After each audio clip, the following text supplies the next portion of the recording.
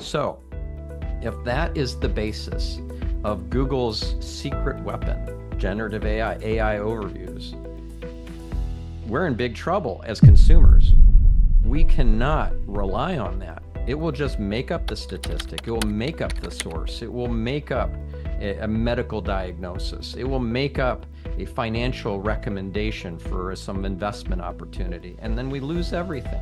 We lose our savings. We lose our health because we took a supplement that had contraindications and it made up the recommendations. So will SEO still be a thing, later this year, next year, even the year after that? Heck yes, absolutely.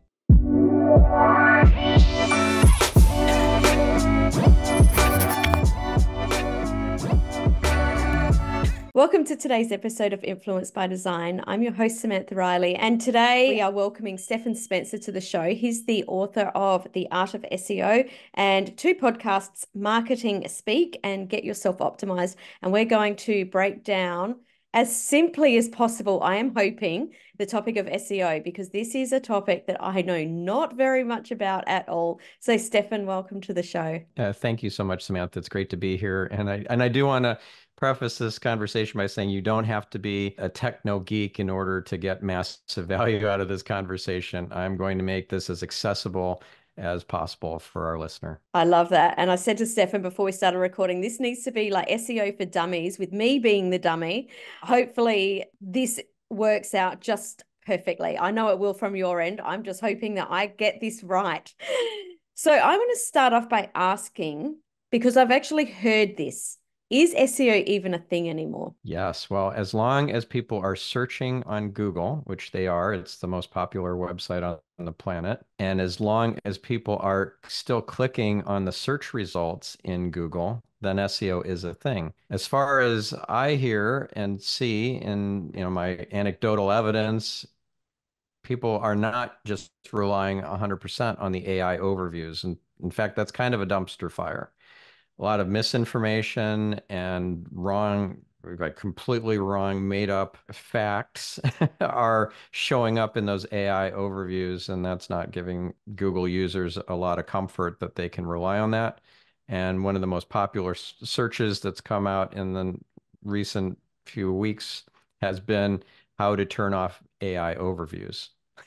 How do I turn off the AI overviews? Because it's garbage. Like if it's telling you medical advice that is absolutely wrong, then and financial advice that's absolutely wrong, and you can't tell the difference as a consumer, as a Google searcher, that's very dangerous. Yeah. So we cannot rely as users of Google on AI overviews for factual accuracy. And thus, the regular Google search results are going to be the place where people are still going to go, even if AI overviews interferes with that, because we have to scroll past it. Have you noticed, or do you know if there was sort of a dip in Google clicks or people searching on Google when AI first came out, and maybe it's gone back? Like, is there any research, or not research, is there any sort of evidence to that? Well, there have been studies done to see if rankings have taken a hit overall in traffic, organic traffic, and so forth. And again, I'll say anecdotally, for my clients, I'm not seeing that. In fact, we're getting growth happening even while Google is releasing all these AI advances and different tools and so forth. And there are winners and losers. So there are these winner and loser reports that come out that the different SEO tools will publish, and they'll say these are the top sites that have won new Google traffic, organic traffic, and these are the ones who have lost. And what we're finding, or they're finding and correlating with, are things that are not really great accepted best practices from an SEO standpoint, such as creating a lot of duplicate content or not unique, valuable content. So the sites that get pummeled in these updates are sites like lyric sites. If I can get the lyrics of a song from any site and it's always the same because the lyrics are the lyrics for a particular song, then all the lyric sites on the internet, now that AI overviews available above to answer that query directly about what the lyrics are for a particular song, there's absolutely no need for 15 other lyric sites directly underneath providing the exact same answer. So those sites Mm, have gotten decimated. That's just an example. makes Another would sense. be like dictionary sites. Uh-huh. Here's the dictionary definition of the word pummel, right? Okay, I don't need to see that 15 times. I don't need 15 search results. So those sites have also gotten decimated. Mm-hmm. If you're providing coupons that every other site is also replicating, there's all these different coupon discount code websites that are just replicating each other. Like here's a code that was shared on this site and then this other site and then five other sites. That's not unique, valuable content that's over and above what all the other sites are doing. So if that's your business model, you're in big trouble. But for most people, Mm, that's not their business model. If you're providing real expertise and experience, see, this is the thing that an AI cannot provide is real world experience. If mm-hmm. you want to teach basket weaving or scuba diving or how to represent a plaintiff in a jury trial, Mm-hmm. what experience does an AI have? Zero. It's never shown Mm, up in a courtroom. It's never put scuba gear on. It's never weaved anything with crochet needles or whatever. It doesn't mm-hmm. have experience. So it will Yeah. steal from other sites and try to kind of assimilate and accumulate all that information and spit it out. But that's not real. That's Mm, an approximation. That's a cheap facsimile, or what many folks would even say is theft, right? Copyright theft, stealing yeah. other people's IP and then amalgamating it so you can't trace it back to the original source and then saying, hey, here's the definitive answer without any caveats. And it just Mm. says, here's a statistic that proves the point, and it made it up. That's called an AI hallucination. That's very dangerous. And it's I love inherent that. in the AI, right? Generative AI is like a autocomplete. Like when you go onto Google and you type in a search query and you type in, let's say, past life, and then it'll autocomplete or give you a suggestion regression Mm-hmm. or near death experience, right? It'll Mm-hmm. give you the next word. And it's like, if that's the right next word, then you just click it. You don't have to type it all in. Well, that's nice and handy. That's a very simple autocomplete. Well, what is an LLM or large language model? In other words, generative AI, ChatGPT, Claude, Gemini from Google. What do? Is just a more advanced and longer version of that autocomplete. So it'll make up, you say, make up a bedtime story, and it'll probably start with the word once because Mm-hmm. many bedtime stories start with the word once. And what's the next word after once? Upon, perhaps. That's a Mm-hmm. very Mm-hmm. likely next word. And so it auto completes that one. That's why you see when you're querying or prompting ChatGPT, it's like slowly going along as if it's typing a word at a time because it's inventing the next word. Not Mm. inventing, it's more like stealing it from the most likely word database, right? So it's Yeah, yeah. pulling the word upon after the word once. And what's after upon? And then time, and then there, and then was or were. Mm-hmm. And it just keeps making up a story one word at a time. That's why it doesn't just spit out the entire encyclopedia entry of whatever that you tell it to make up all at once. It's like filling it out a word at a time, but pretty darn fast. So when you have an autocomplete like that, it requires, by the very nature of the algorithm, for it to make up the next word, because otherwise it's like being on stage and you had stage fright and you suddenly freeze. Well, eventually, even if you like feel like you're going to throw up or pass out, you're going to say something eventually. Maybe a minute goes by and the whole audience is staring at you, and then you're like a wolf there was a wolf. So it's got to make something up. And if it's a Yep. stat, like, according to, and it's making Forrester research. Yeah, that's it. You remember the Saturday Night Live where there was the liar guy? He'd make stuff up. Forget his name, but he was the liar. Like, this is from decades ago from Saturday Night Yeah, Live. He's no, like, it's not yeah, ringing a yeah, bell, but that's I it. can That's imagine. it. Yeah. Yeah. That's it. And he's just making stuff up on the fly. And it's so outrageous. And it makes your eyes roll back when you hear these outrageous lies. That's Claude or ChatGPT or Gemini or any other generative AI. It's just making the stuff up. So if that is the basis of Google's secret weapon, generative AI overviews, we're in big trouble as consumers. We cannot rely on that. It will just make up the statistic. It will make up the source. It will make up a medical diagnosis. It will make up a financial recommendation for some investment opportunity. And then we lose everything. We lose Mm, our savings. We lose our health because we took a supplement that had contraindications and it made up the recommendations. So will SEO still be a thing, later this year, next year, even the year after that? Heck yes, mm, absolutely. We can mm, hallucinations, those made up nonsensical, I need a word here. Let's make up a source like Forrester Research or PubMed or the National Institutes of Health or whatever.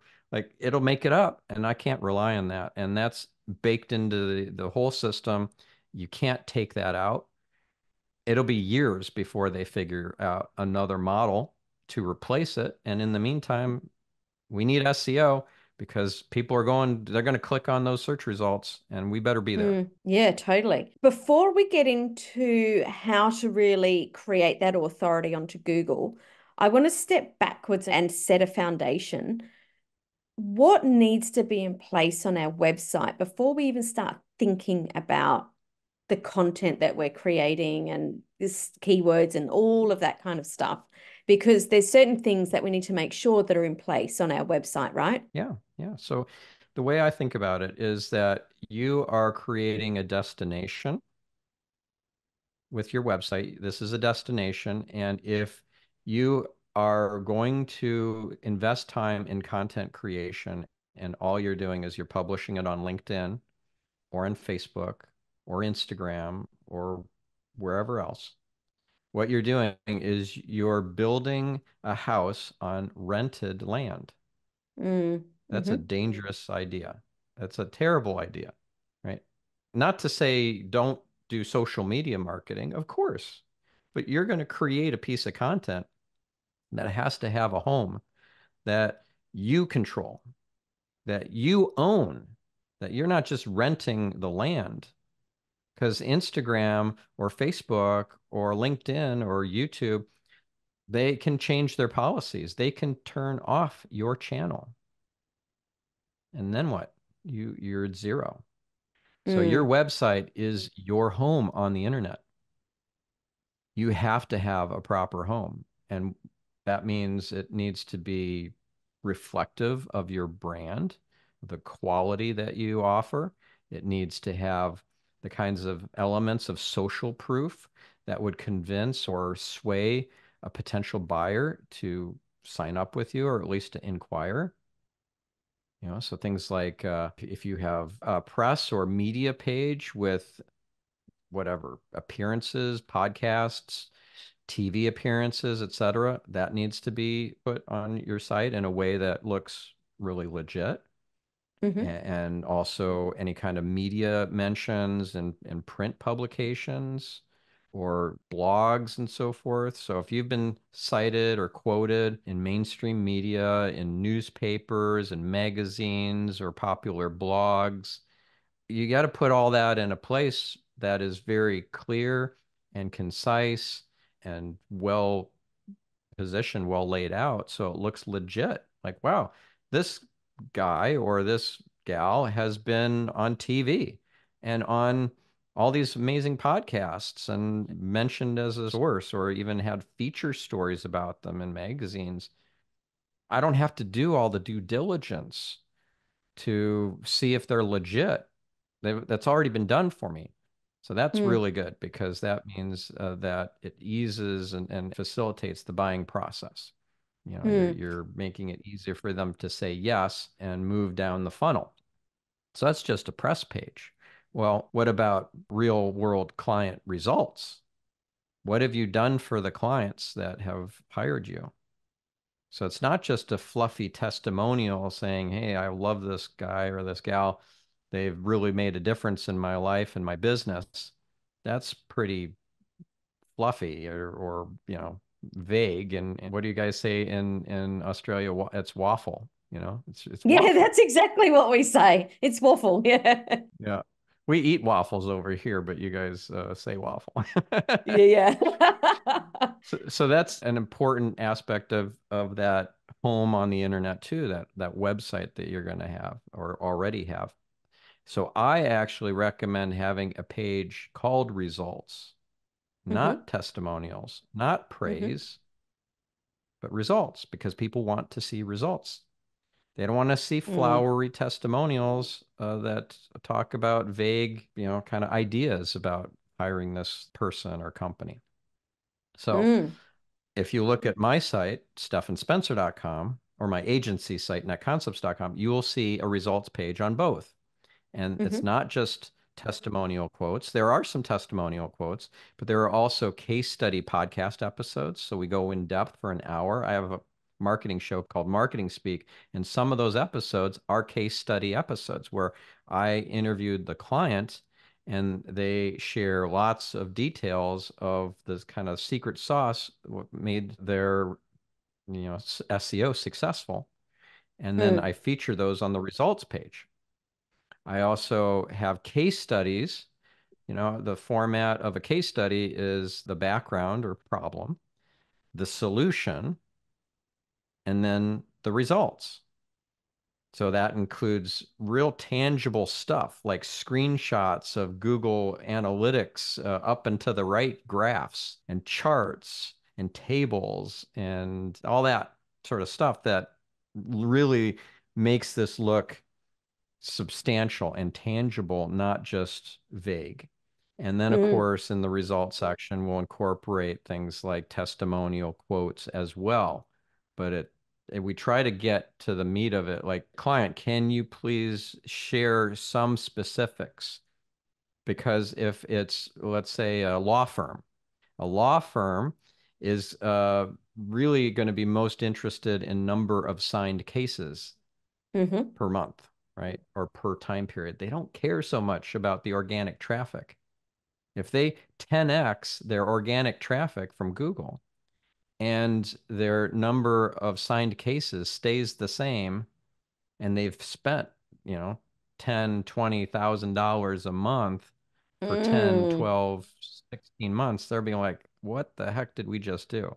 We 10x'd yeah. our traffic and we got no real value out of it. Mm-hmm. We care about signed cases. So what is that one number that you care about? When I say you, I'm not just saying you, Samantha, but The audience you, for the people that are listener. listening. Yeah. Yeah, because it varies depending on the kind of consultant or coach or speaker or whatever. Like if you make most of your money off of professional speaking, then it's probably going to be inquiries for speaking gigs from legit conference organizers and association executive directors and stuff, managing Mm, directors, not just regular inquiries. Yeah, so what's that major needle moving metric for your business? And then measure a baseline time period. And then you hire the SEO agency or consultant or whatever to help you. And then you hopefully see an up into the right graph. So that sort of success needs to be published on the website, your website. And ideally, if it's not just a testimonial quote, but it's a full-blown case study where a whole page is dedicated to that case example, that's going to be really good. So mm, a results page is really going to help move that prospect down the funnel or the buyer journey. And another aspect of, the kind of quality and social proof that you need to convey on your website is in the form of some sort of authoritative or authority building positioning. For me, Hmm. I do speaking gigs. So I have a lot of keynotes and workshops and so forth that were recorded, and that's all available in my learning center. So if you want to call it learning center, you want to call it resources, you want to call it media library, or you want to put it on your speaking page. The problem with putting it on your speaking page, if you're also offering speaking, is if I'm not a conference organizer, the likelihood of me clicking Mm. on the word speaking in your nav at the top is pretty low. So they won't discover all that thought leadership unless they happen to click in there. So I put it there and I put it in my learning center. It's in two So places. All those videos I uploaded to YouTube. what I'm really hearing from all of these pieces, and sorry, I just wanted to jump in and say this, is you really need to know or understand your ideal client or your ideal customer so that you can start to map out where you think or predict that they're going to go. Because if you don't know what it is that they're looking for, then it's going to be very easy to create the wrong path, as you just said. Yes, absolutely. So if your prospect is so early in the buyer journey, typically when they come to your website, that they're not going to be interested in a request a free consult Mm-hmm. or set up a free strategy call. Because Mm-hmm. that's like, whoa, I don't want to be sold for an hour. I don't even know if this guy or gal is legit. That's not going to be a compelling next action to feature above the fold before, scrolling. So what is the most compelling thing that you can offer before they start scrolling? Because if you haven't thought through that, you've already lost them. Mm. Right. So I make sure above the fold before scrolling on my homepage, the most important page of my site, I want lots of social proof. I want to have Mm-hmm. as seen on logos of TV networks and Harvard Business Review and Founder Magazine and all these major outlets that have featured me. So that's just a bunch of logos as seen on, and then those logos. That's above the fold. What else is Yep. above the fold are some impact metrics, Mm-hmm. right? So millions of dollars made, like nine figures in additional revenue generated from SEO for my clients. So that number nine is featured, and how many years I've been doing SEO as a company founder.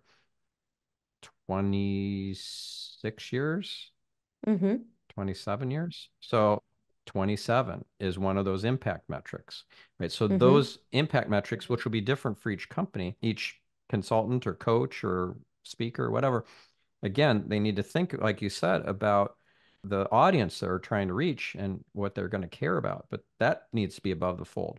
And then what else is above the fold is what is the obvious next action for the visitor to take.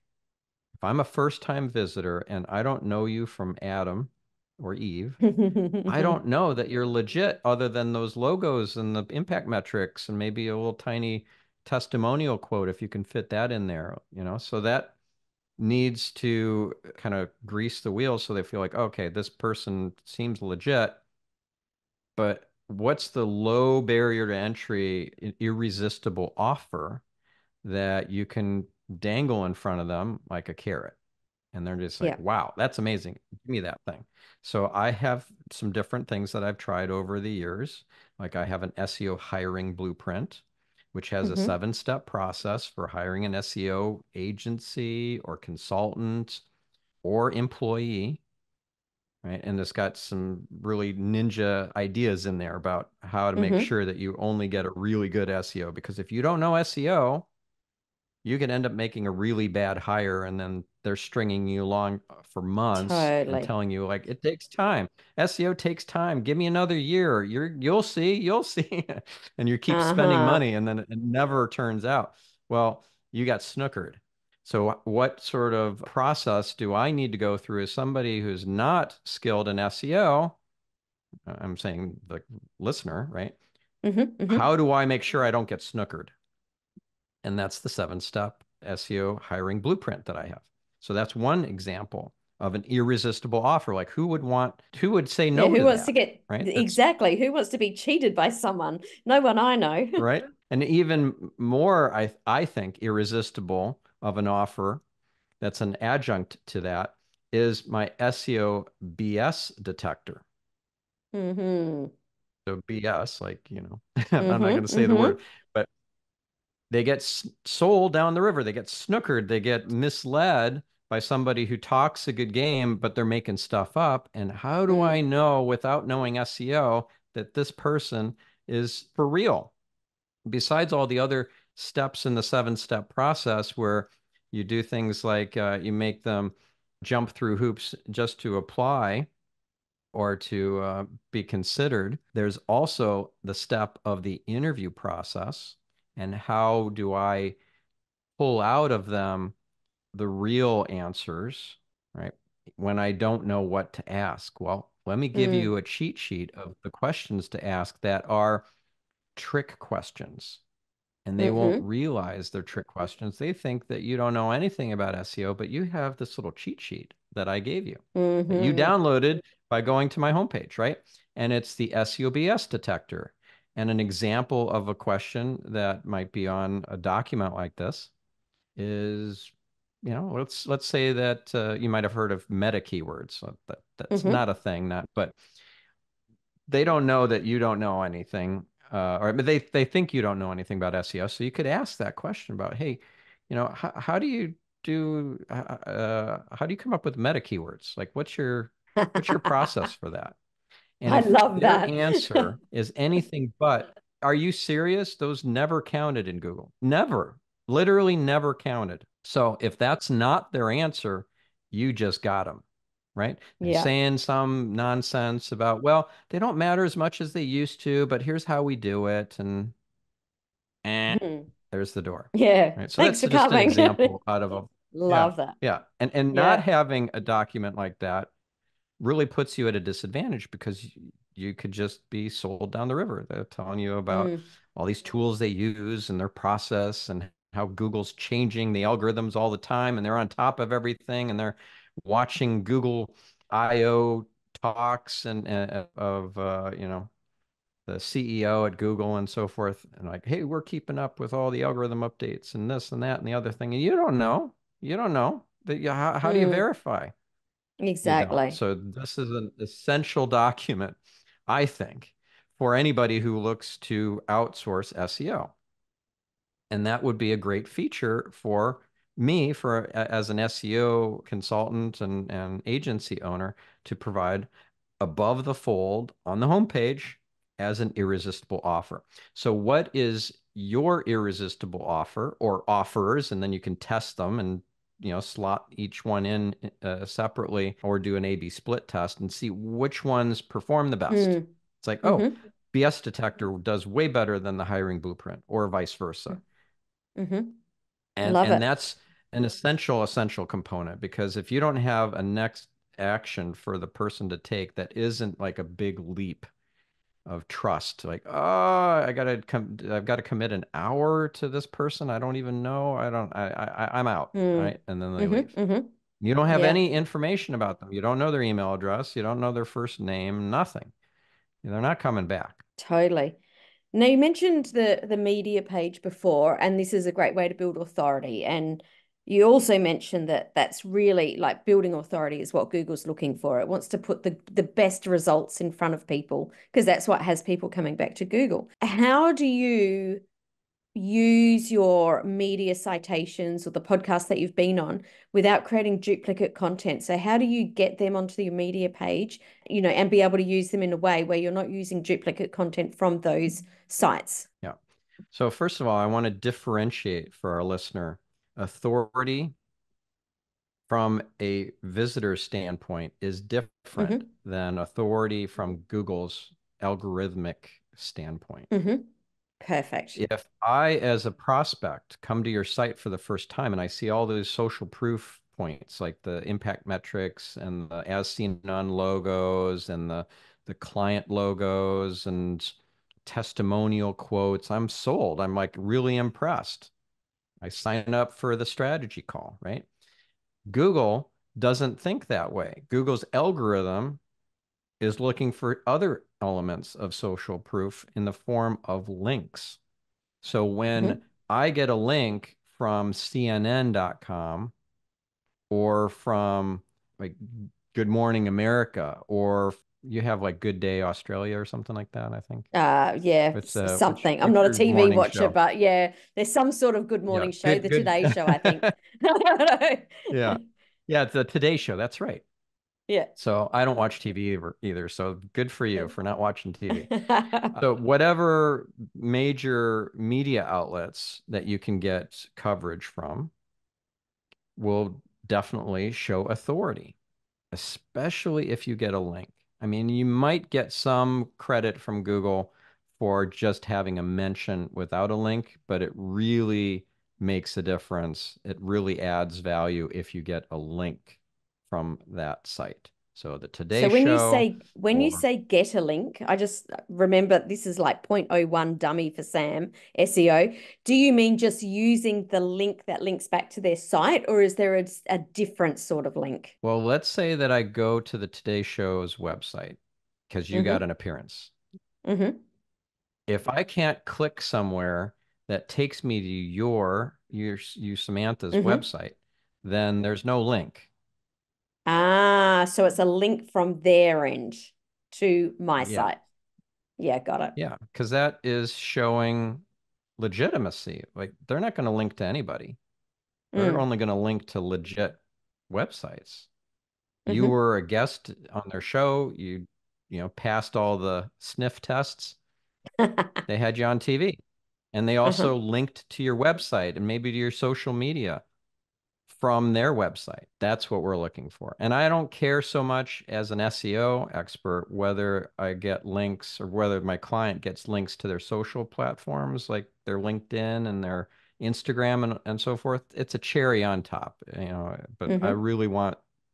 I want the link to the website, to the Mm-hmm. client's website. And if I can work into whether it's a TV appearance or a podcast appearance or an interview with a journalist, if I can work in mentions of things that are irresistible offers that the reader, the listener, the viewer, their audience is going to be like, hey, where do I get that thing? If I'm talking Mm-hmm. about this amazing hiring blueprint, your listener is going to say, where do I get that thing from Stephan? Yeah. And it's like, there were five things that he mentioned that I want all five of them. Like, oh, that's all on my show notes for this episode, right? Now I got five links from you, not just one. Mm-hmm. Mm-hmm. So I'm seeding into the interview all this amazing stuff where the listeners like, or the a viewer, if we're talking about TV appearance, be like, give me that thing that was on that appearance, that on that segment. I want that thing he promised. So that means, okay, we got to put another link to his stuff on our Yeah. website. I get five instead of one. Works really well. So you're seeding into the interview or the whatever, interaction you're having with the blogger, the journalist, the host, all that amazing stuff that they're going to want to include. And so when we get a link, that conveys to Google, to its algorithm, that this is an authoritative and trustworthy website. If I, as a business owner, as a consultant or coach, do not have any links pointing to my website, I don't look very legit, not to Google. Mm, Right. I might have totally. a beautiful website. I might have spent a fortune on the design and the content creation and functionality. It's amazing. It looks like incredible, but nobody's coming to my site from Google. That's a big problem. I Mm, can solve it by just throwing a bunch of money at Google and saying, "Hey, I'm going to buy ads.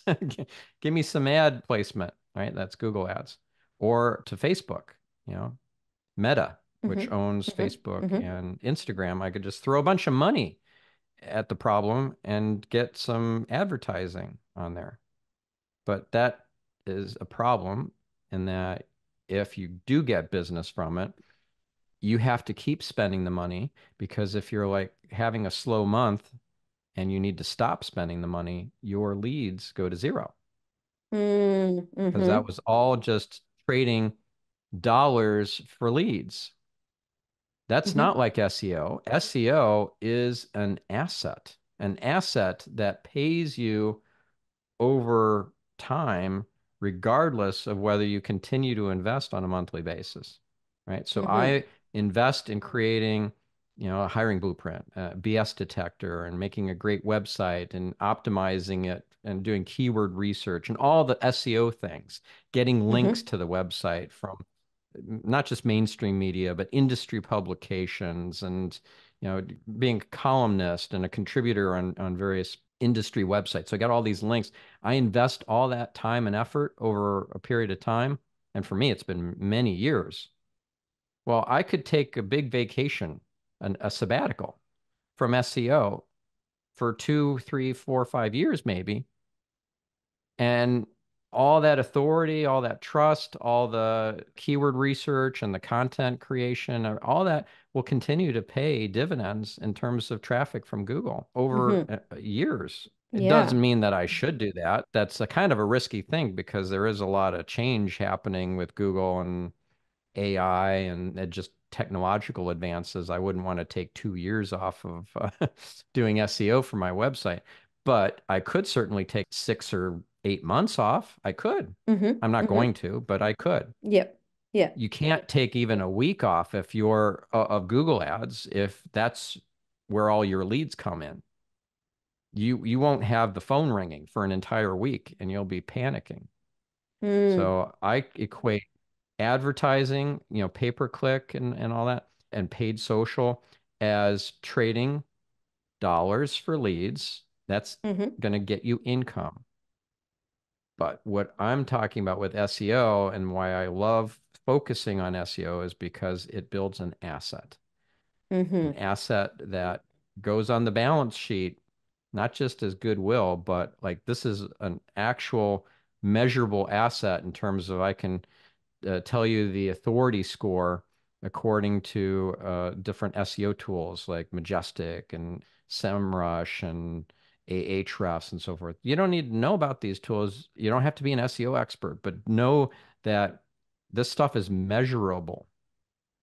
Right? I have a certain amount of authority to my website because of all these links, and I can measure it and I can give you the number. And anybody else can get the same number for my website by using the same tool. So it's verifiable. That means I can sell my website if I choose. And one of the things that potential buyers are going to do is they're going to check the SEO tools to see how Mm. authoritative the website is. And they're like, oh, wow, this is really authoritative. This is a good buy. This is a good value for what he wants to be paid for it. It's an Totally. asset. Totally.